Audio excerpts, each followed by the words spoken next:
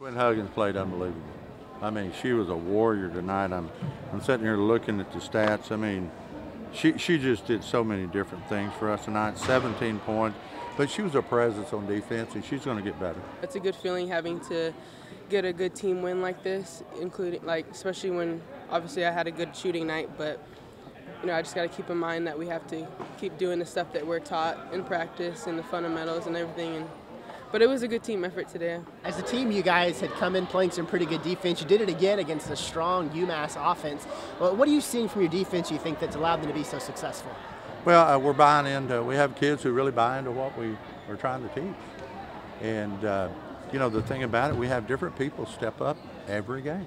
I mean, like tonight, I mean, how strong was coming off the bench Amar Gray? I mean, she was incredible. And then Valeria Tapia, I mean, I got 2-point guards that are just taking care of business. Marie Fatou Gai from France came off what minute she played tonight. She was incredible. Dow came in big for you guys today too. Quite a few assists for her. Gosh, she's everywhere. I think she could be the best defensive player in the WAC. I really do, because she'll defend you and she'll fight you, and she's got a lot of fire. Megan Johnson tonight was just super. And it just goes back. Chrissy Sampson, I mean, her shot's a little bit off. I mean, she could have had about 20 tonight with the shots, and she's working hard. Got 10 rebounds, and it's what an effort. It didn't seem like you guys could break any more records after back-to-back 19-win seasons, but this is the first time this program has had a 7-2 start. What does it mean to bring that kind of success to the non-conference schedule? Well, I would rather be 8-1.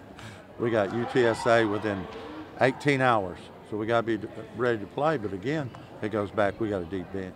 Speaking of that UTSA game, what do you guys need to do to recover and be prepared for UTSA tomorrow? I'm going to make them go jump in the ice baths and make them get in cold showers. That's what our trainer, Randy Leninger, will get them to do, and that's what's got to happen.